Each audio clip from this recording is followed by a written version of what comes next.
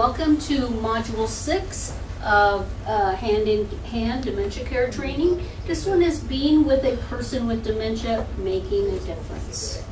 Isn't that really why we do this? Yeah. I mean, none of us get paid enough. We all work too hard, but we do it so that we can make a difference, don't we? Isn't that why we do it? Mm-hmm. Somebody tell me your best story about making a difference with an elder that you've cared for. I feel like I made quite a big difference. I worked over at another facility, and there was this man, and I reminded him of his granddaughter, so he would always call me Alyssa.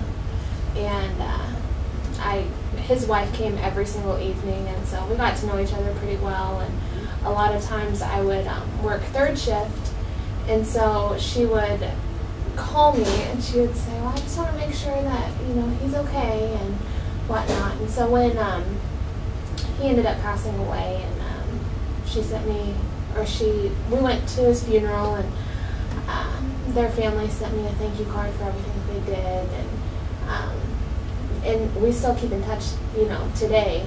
She'll send me a Christmas card or whatnot. Mm-hmm. So Yeah. I think I did. I think I made some kind of difference, that they were able to trust me, and know that it was okay, and things were going to get taken care of. So you mentioned several different things. First of all, you developed a relationship with not only the elder, but the family of the elder. Mm-hmm. And then you mentioned trust. Because it's not, have you ever had this with family members? Yeah. Yeah, that's not good. That doesn't help anybody. So how do we do this with the family? How do we get them to understand how important they are on our team? And when something goes wrong, involving them so that they can be part of the solution and not just the problem. Empathy. Empathy. Think about what they're going through. The family member of an elder with dementia grieves 3 times when the dementia diagnosis is given to them, whatever that diagnosis might be, when they have to turn care over to someone else. Because many times promises have been made. I'll never put you in a nursing home. There we are back to put. I'll never put you in a nursing home. I will take care of you forever. And then the 3rd time they grieve is when that final journey happens. So if we can just bridge that gap and build that relationship, including trust, then we are all making a difference. I hope that you believe, when you walk out of here every day, that you believe that you have made a difference every day. Do you? Or do you just walk out tired? Sometimes we just walk out tired. But sometimes we realize that we've done some little thing that didn't mean squat to anybody else, but it meant something to that elder.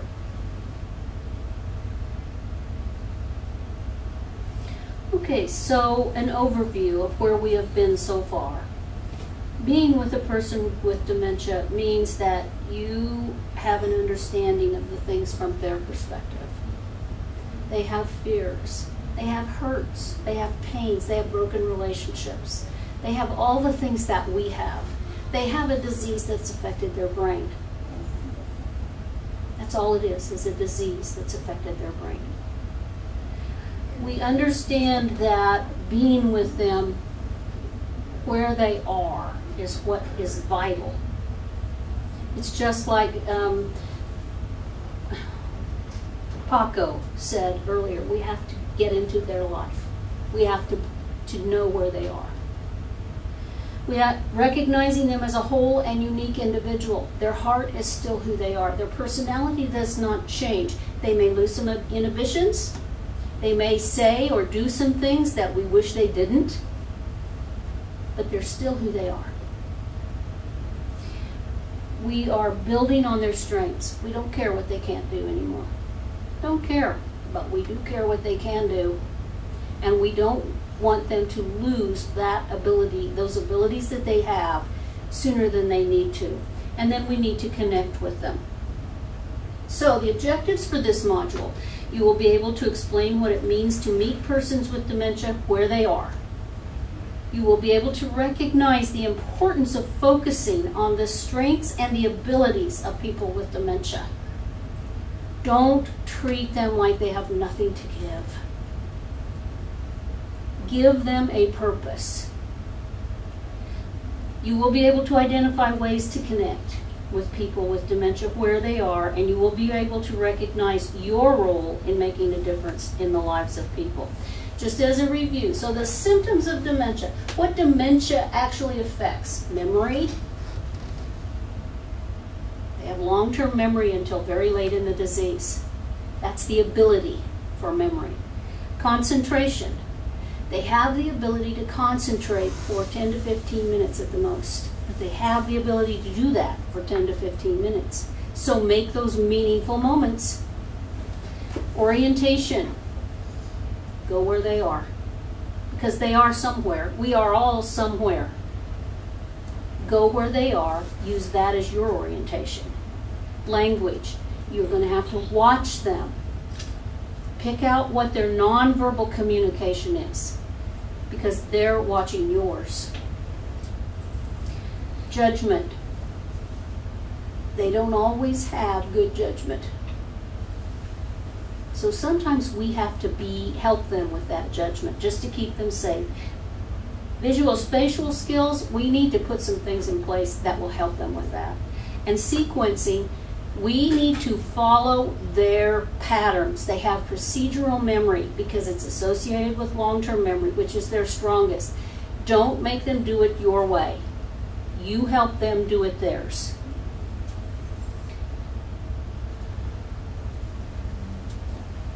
Okay, so the goal of this lesson would be to understand what it means to meet people with dementia where they are. You have to accept their reality. Their perception, their reality is always what they believe. You will not argue them into yours. And I will just promise you that your reality will not be right all the time. We don't always have the right answers. We have to know who they are as individuals. We have to know where they are in their dementia. You know, there's multiple ways of staging dementia. Lots of people have stages. There's all kinds of ways to know, but you have to know not so much what the stage is, but what is their condition and what can they do. You have to be able to identify their needs and recognize and honor their strengths.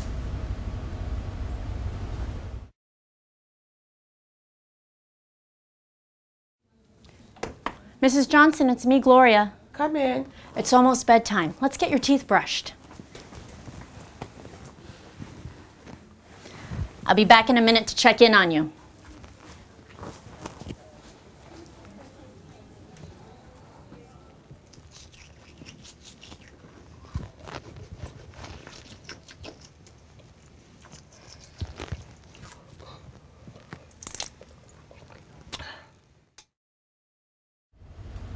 So, how did she meet her need? What did she do to help her get her teeth brushed? Reminded her. She reminded her. I didn't even see any setup.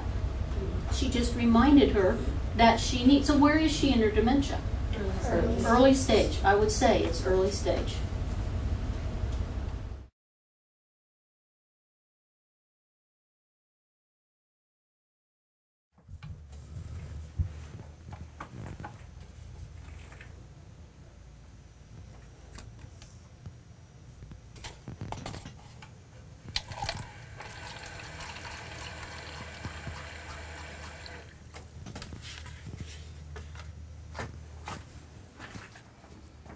Mrs. Johnson, it's me, Gloria. It's almost bedtime. Let's get your teeth brushed.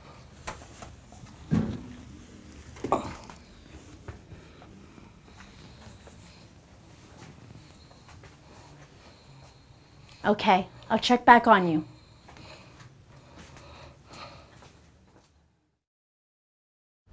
So this time what did she do? Setup. So what stage do you think?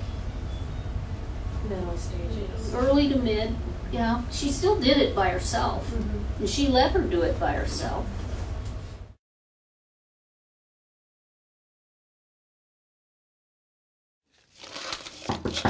Mrs. Johnson, it's me, Gloria. It's almost bedtime. Let's get your teeth brushed. Oh, this way, Mrs. Johnson. Come with me.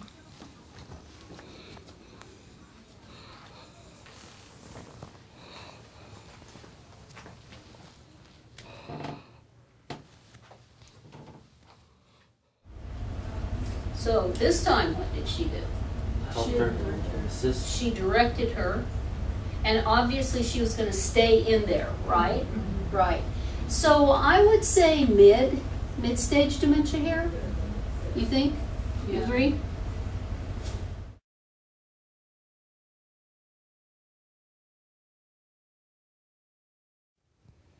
Here, Mrs. Johnson. Okay. Bring it up to your mouth.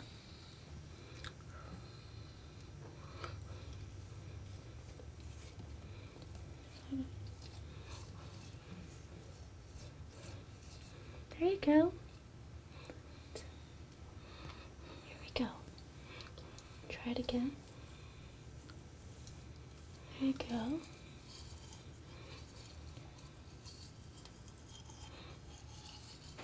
There you go. Here. Mrs. Johnson, look at me. Ready? Cheer up. Look at me. There you go. That's right. Look at it. Okay. Look at it. That's it. Ready?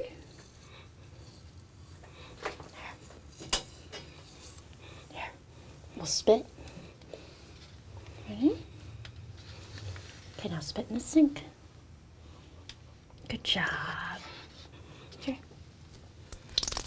Okay. Want to do it again?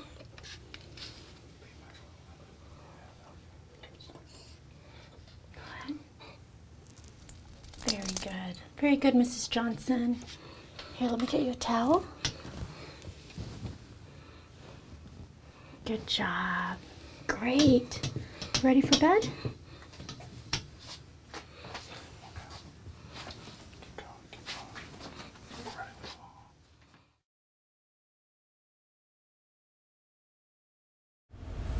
So what stage do you think? Late. Late. I think late stage. Not end stage. End stage, you're going to do it for her. But late stage, I love the way she approached it.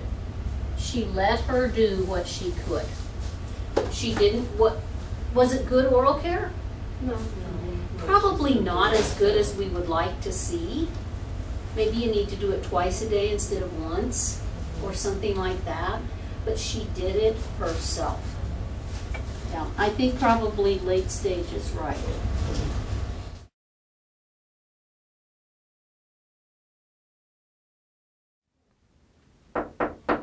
Mrs. Johnson, it's me, Gloria.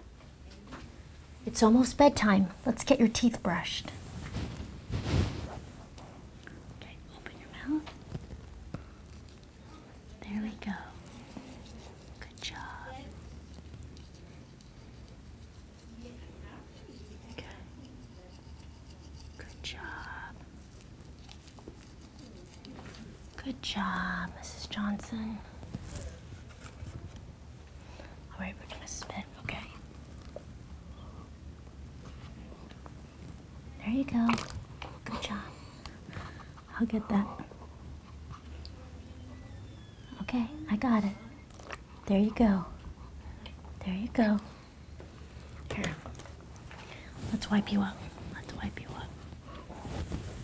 Let's wipe you up. Okay. All right, almost done. I'll be right back. So, what do you think? End stage? I think so. She did not speak. She had to have it done for her. So I counted 23. Anybody else add them up? Was it 23? So in a matter of 23 months, she went from pretty independent, queuing, to totally dependent. Alzheimer's disease in itself is a progressive neurodegenerative disease. So what you are doing for your person today will not be the same as it was yesterday, and it won't be the same that you do tomorrow. You have to adjust to their abilities because they change. So how did she adapt? She increased the help, right? The assistance that she gave. She didn't quit on her, but she just adapted to the needs, the abilities of the elder. Okay, so meeting people where they are and communication. Here are some of those tips that we talked about earlier. Identify yourself. Use their preferred name. Where are you going to find that? In their chart. Where? Care plan. In the care plan. We're going to find what they want to be called. We had an elder in our mid-stage dementia neighborhood that wanted to be called Betty unless it was by a man. And she wanted to be called Mrs. Smith by all men. I would think that I am called different things by different people, probably more than I know. Okay, so use their preferred name, be at eye level, whether it's down on your knee or sitting in a chair, but eye level, maybe even below. Make eye contact. Otherwise, the eye contact builds trust. That is a non-verbal way to communicate, to watch the response of their eyes. Sit down with them, listen, really listen, and give them your full attention. Pay attention to your body language, because remember, they will always read your body language before they hear the words, before they're able to process. There's that 20-second delay in processing the words, but they will almost always immediately respond to your body language. Use visual and verbal cues, both. Observe them for their body language.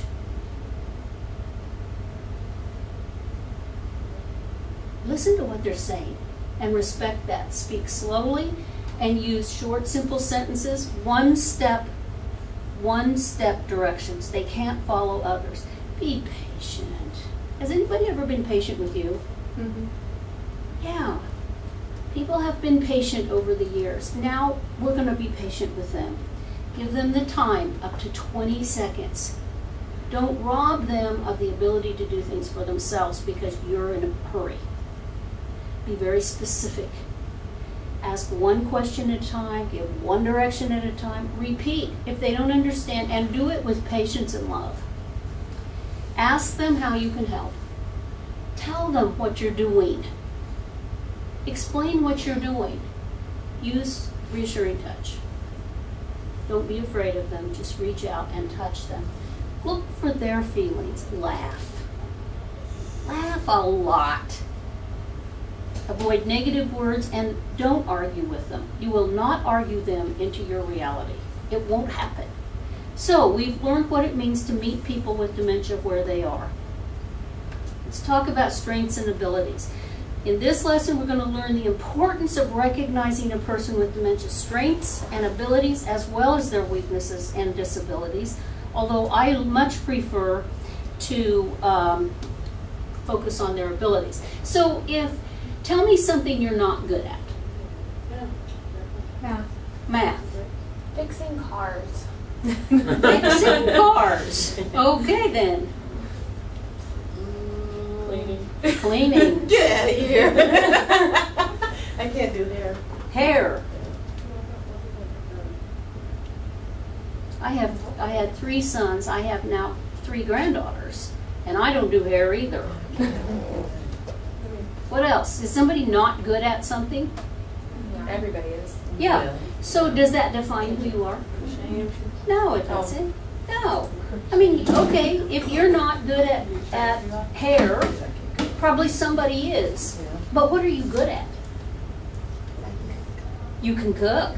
So maybe you need to pair up with somebody who can do hair. Think?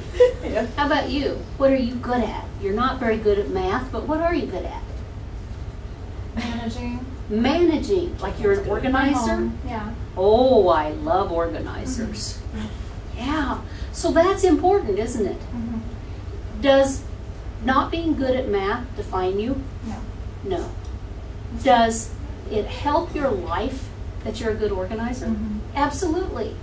Absolutely. Anybody else? Fixing cars.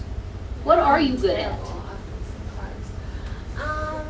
I think I'm good at making friends. Making friends. Yeah. Wow. Let's weigh this one, Planning. risk benefit. You're not good at fixing cars, but you're really good at making friends. Let's see. Yeah, so I always have a friend to fix my car. There you go. You always have a friend to fix your car. I think that's fantastic. I think that's fantastic. Your disabilities do not define you. Nor does dementia define your elders. We don't walk around and say, diabetes, stroke. We say what they can do. That's what we have to do. Okay, so we've learned the importance of recognizing strengths and abilities as well as weaknesses and disabilities with people with dementia. They're still there. The goal of this lesson is to recognize how to connect with someone with dementia. And remember I said it's a progressive neurodegenerative disease, so they change over time. We do that through the basic human needs. Comfort. Everybody needs comfort, don't they? We need to feel comfortable. Is anybody in here uncomfortable? I am. Yeah, a little bit. I'm hot. I'm getting a little antsy, yeah. Yeah. A little antsy. My legs may be asleep. Legs may be asleep. My feet hurt. Even in my tennis shoes, my feet hurt. So we need to be comfortable, or we will make adjustments to become comfortable. Same thing with your dementia folks. Attachment. So who are they attached to? A lot of times a caregiver. Most of the time, the caregiver. They have family attachments. They're But- attached to certain things. Yes, like what? Like someone who's very far into Alzheimer's might carry a baby. A baby. So they're Teddy attached bear to things. or- Why do you think someone with late stage dementia would want to carry a baby? Well, because that's probably where she's at. Is she Makes her feel just comfortable. had a baby. It makes her feel comfortable. She's nurturing something. It's why I want my dog. Because my dog provides me an opportunity to be attached to something that needs me. Why are they mean to it sometimes? Who? Yeah. We had a lady, like, we had all those little real animal things. For real. Yeah. She would not let you take the squirrel from her, but she would throw it on the ground. A real squirrel? No, it was like Oh. it's like a robot one. Whatever. Mm-hmm. It made noise and moved and everything, but if you tried to, like, pick it up when she would throw it on the ground, she would flip out at you and try and smack you. And So why would she be mean to it? I have no idea. Sometimes she loved it, though. Sometimes it was just she'd get mad at Let's it. see, are we ever mean to the people that we're attached to?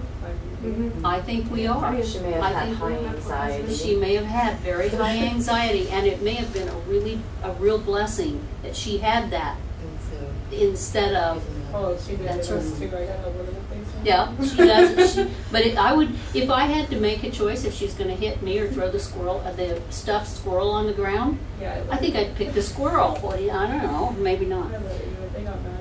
I guess they were expensive, but. Inclusion. We all need to be included. So if they don't want to do the activity, then what are you going to provide to offer them an opportunity to be included in something that is of interest, that brings pleasure to them? Talk about something that they know of. Right. They're going to talk about something that they know and they care about. Exactly. That's exactly what it is to be included. But don't sit at the dining room table and talk to your coworker across and act like they're not even there. That happens sometimes. I hope it doesn't happen here, but it happens sometimes. Occupation. That means there's something meaningful to do. They have a purpose. What happens when no one needs us anymore? I feel unwanted. Yeah. We're unwanted, we feel sad, depressed. Most of the time we'll just kind of curl up and die. when nobody needs you anymore. We see that time, I've seen it in my own family members. When nobody needs you anymore, you just kind of give up. So I think it's your job, every one of us who work in long-term care, to tell every elder that we care for every day why we need them. Do we need them? Why do we need them? Well, we wouldn't have a job if they weren't here. Exactly, and it's okay to say that. I feel That- like I've said it before. Yeah, that I need you because you provide a place for me to work that I like because of you. What else? Why else do we need them? Some of them brighten our days. What? They make the day better. They brighten our days. They You teach know. us things. They teach Lot of us wisdom. things. They what? It's got a lot of wisdom. They have a lot of wisdom. And you know, that comes from a lot of experience. One of my jobs in my last job was that I had the opportunity to go and interview people who wanted to work, to live at this facility. And so I was given a name and I made an appointment, and this couple was in their home, and I had called and made an appointment, everything. I had my name badge on, everything. I knocked on their door, and this little bitty short guy comes up to the door and he says, "We gave it the office." And I said, "Oh boy, he thinks he's got a sense of humor. I might not think that, but he does." So we went inside, and I was just sort of doing that break the ice, get to know thing. And he told me, I asked when he was planning on moving. He told me about the 15th of December and that he was going to Hawaii before he moved in. I said, "Really? I've been to Hawaii, probably won't go back, didn't find it all that fun." And for one thing, it was a cruise and I'm very seasick. And so anyway, I said, why are you going? And he said, I'm a Pearl Harbor survivor. Wow, first one I'd ever met. So he told me this story. He was 18 years old. He was on Hickam Field, not in the harbor, but on Hickam Field. He had enlisted. And it was a Sunday morning, and he was awake but not up. And all these big guns were going off. And he was just cussing the Navy for practicing the big guns on a Sunday morning. And about that time, he sat up in his bunk and he looked across the room out the window, and a plane flew by the window, and it had a big red circle on the outside, and he didn't know what that meant. He very quickly found out what that meant.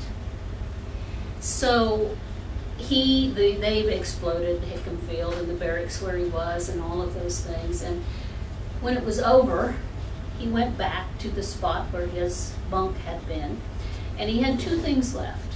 In the military, they ball your socks up. And he had one ball of socks, and he had the Bible that his mother and grandmother had gone together to buy when he enlisted. And he was going back to Hawaii before he moved into this place to donate that to the Pearl Harbor Museum.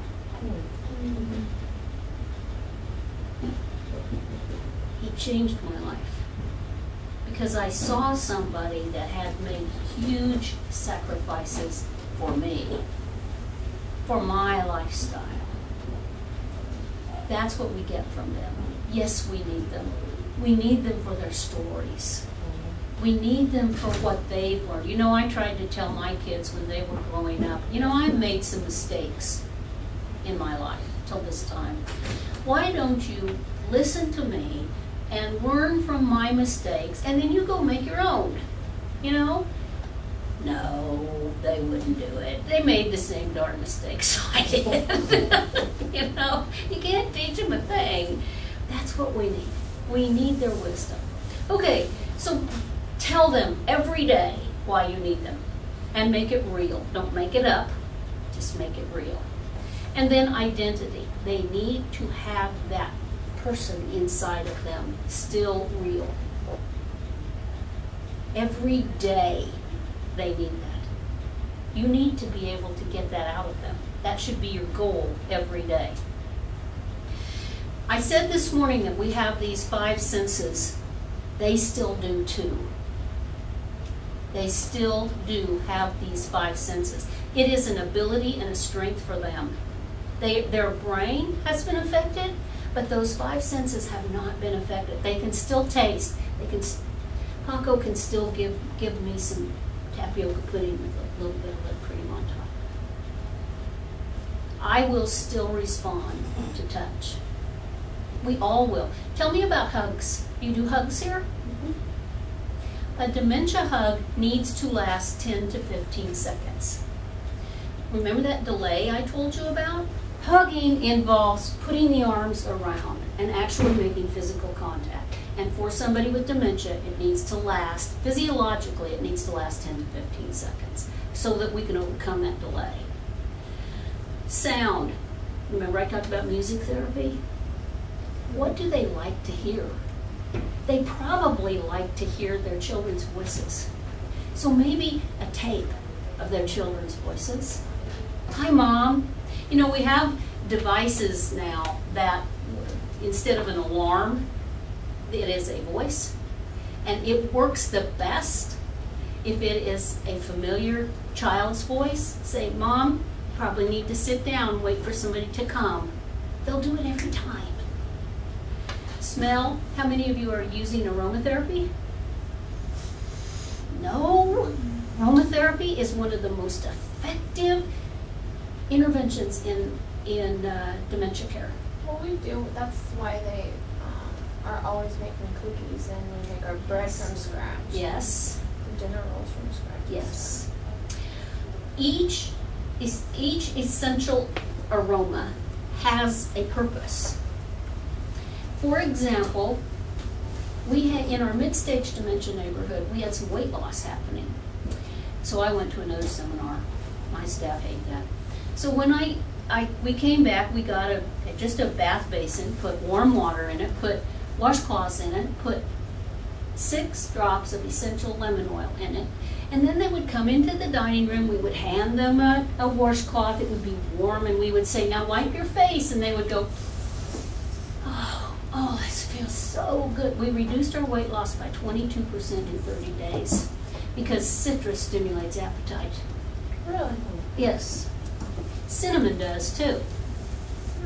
So all those snickerdoodles that Paco makes, that not only stimulates appetite, that stimulates weight.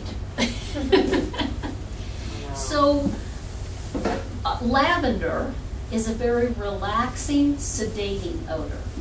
We actually just put 1 drop of essential lavender oil on the pillow of people who had trouble falling asleep. They didn't have trouble falling asleep anymore. We didn't have to give them a hypnotic or an anti-anxiety or any kind of med. We just put a drop of essential oil on their pillow. Aromatherapy is very effective. Sight. Give me some ideas about some things that we could do that they can see that would help their behaviors. Flashcards. Yes, flashcards. Large print. Large print. Now, remember that they're going to have trouble holding sequence. So if you're going to give them something to read, make it simple and not very long. Okay, what else? Colors. Colors, absolutely. Absolutely. So it would be important to know what's your favorite color, right? Right. Is it purple? No, I think green. It ought to be purple. Yeah. So, okay. How about pictures? Memory. Memory books. You have some memory books? How about journals? Maybe it's not the journal they write, but is a journal that the family and you write, just to kind of stimulate their memory a little bit. Okay, so we're going to stimulate them through touch, sound, smell, sight, and taste, right? Will you try it? Because they work. They actually work.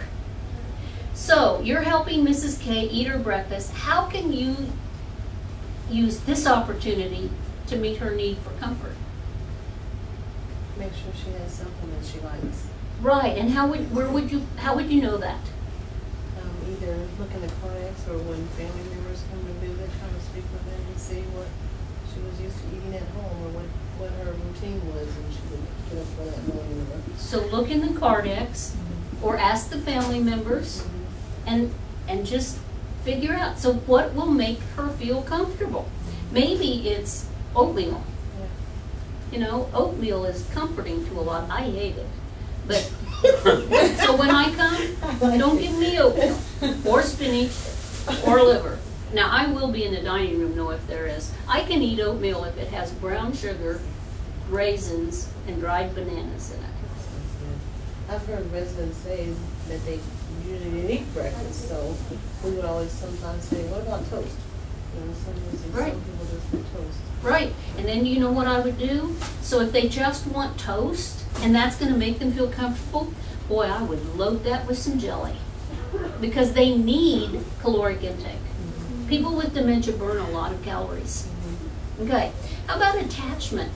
While you're assisting somebody to eat breakfast, how can we foster that feeling of attachment? Visit with them. This isn't brain surgery. Rocket science, I guess it is. Visit with them about something that they can visit back with you. Even if they can't speak, if they're in end-stage dementia, if you visit with them about their stuff, their lives, the things that you know about them, they will form that sense of attachment. How about inclusion? Yeah, talk to them. Talk to them. Sit them with people they like or they can relate with. How can you give them purpose? Occupation. At their early stages, you can let them help clean up.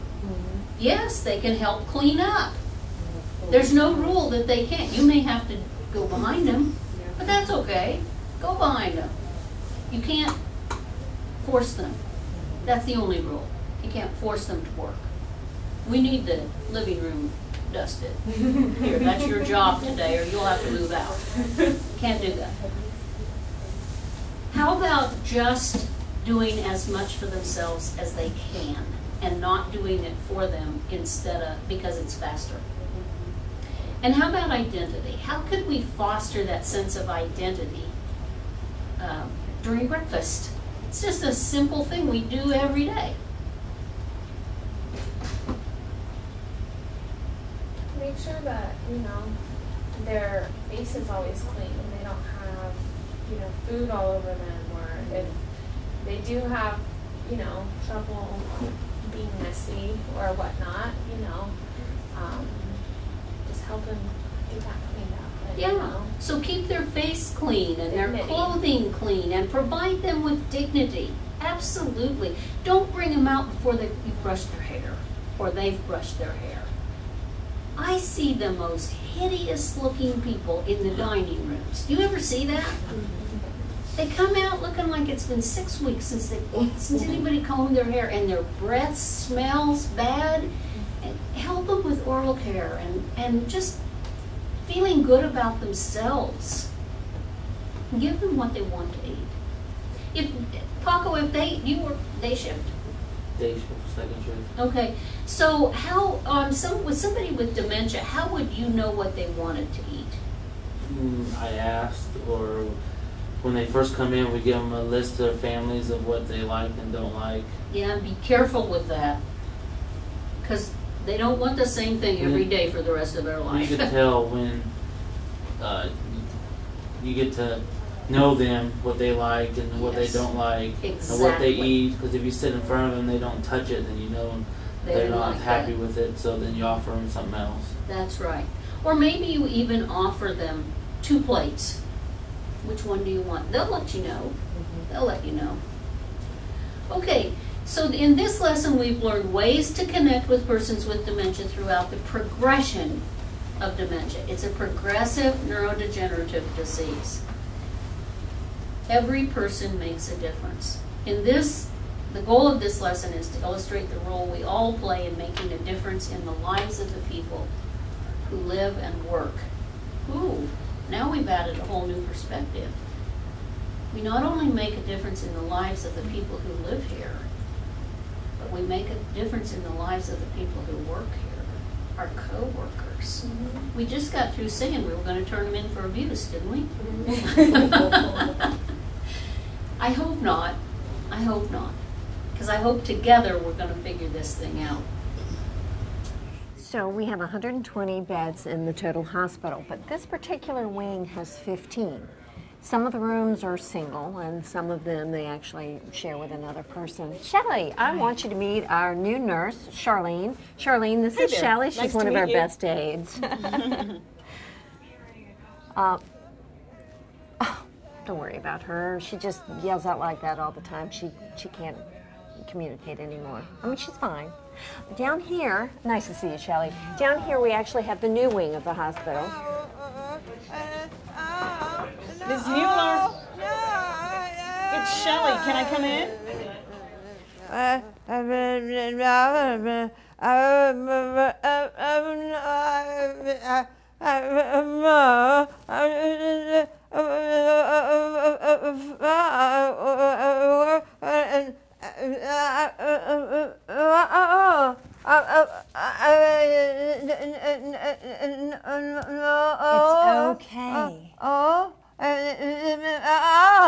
It's okay. I understand. It's okay. It's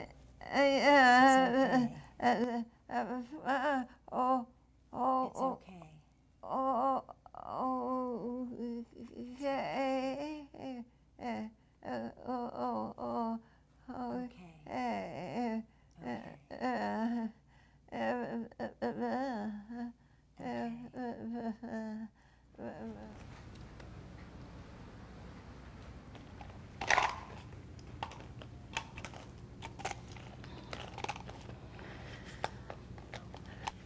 Here, let me help you with this. Thank you, Shelley. Are you okay? I just found out Mrs. Hunter passed away last night. The past few weeks, I've been taking a little time each day to play my guitar and sing to her. She was the director of her church choir for 40 years, you know. Wow. No matter what happened, she always seemed to respond to the hymns. I am so sorry. I didn't know this. Listen, take a minute and let me clean this up for you. Oh, no, Shelley, I've got it really. No, honestly, let me do this for you. Thank you.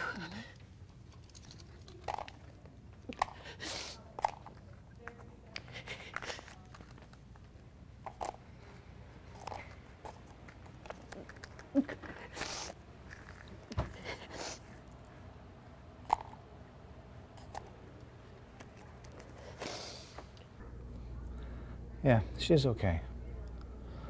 Yeah, I know. I'll see you in a little while, okay? Okay. I love you too. Bye-bye. Good morning. Hi. How you doing? Good? I guess I'm doing okay, thanks. It'll be okay. Don't worry about it. Thanks. Hey, good morning. Hola. Latin? Ah, sí, No, aquí. ¿Cómo estás? Bueno. ¿Y qué? ¿Puedo ayudar? No entiendo la explicación. ¿Qué hizo temporario? Sí, ¿No, eso hay en pasado? empleado. Exactamente, sí. Y quieren saber, o sea, cuánto trabajo tú has tenido. Ok. ¿Ves?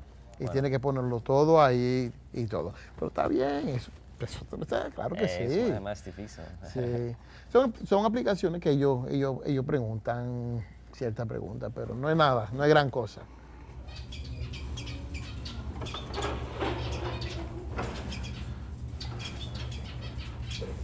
Are you trying to see the birds? Can I help you?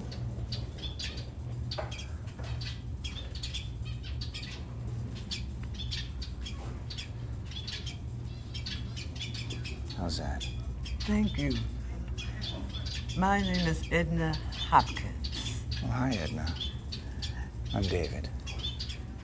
My mom lives here.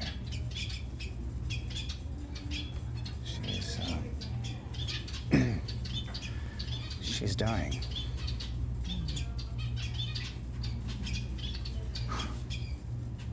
That's the first time I've said that. It's been hard. Sometimes I don't think she's even there anymore. Listen, honey. Let Edna tell you a little secret. You touch your mom. You talk to her real quiet. And then, when you look in her eyes, you, her son, you see she's still there. She's still there. Thanks, Edna. Thanks.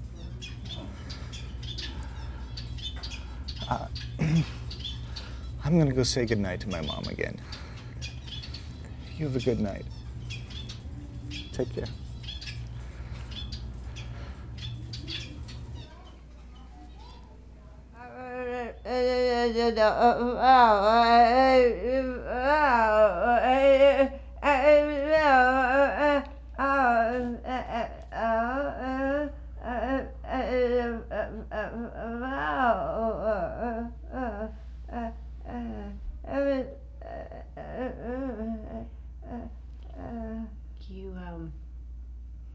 You remind me of my mother. I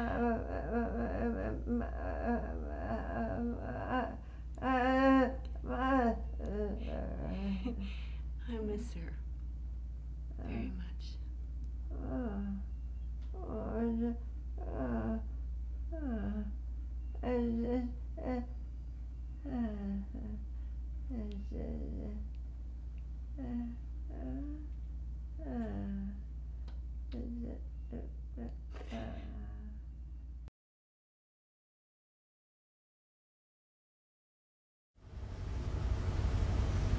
So you touch them, and you talk to them, and you look in their eyes, and guess what? They're still there. They're still there. What do you think about that video? Very real. Very what? Real. Very real. We kind of did a circle, didn't we? We all helped each other. We all helped each other. The housekeeper. It started with the housekeeper. Yeah. Okay. So in this lesson, we've learned that each of us makes a difference in the lives. And I just want to point out that everybody makes a difference every day. So was it a positive difference or a negative difference? It's positive. I hope it's a positive. It isn't every day. No. It isn't every day. It isn't in every interaction. But every one of us makes a difference in the lives that we work with and work for. Okay, so in this module we learned what it means to meet people with dementia where they are, the importance of focusing on the strengths and the abilities of people with dementia, ways to connect with persons with dementia where they are, and that you, and you, and you, and you, and you make a difference in the lives of people with dementia. Okay, are there barriers we need to talk about? Can we make these changes that we need to make to get better dementia care in this setting? Good, good. Touch them. Look in their eyes. They're still in there. Okay? Thank you so much. You have been real troopers. I would like to say thank you to CMS for this excellent training program with the opportunity to truly, truly change dementia care.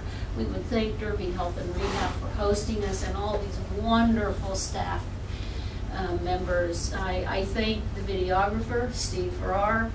I thank people who will, all of the people who will help make the changes. Thank you so much. Thank you.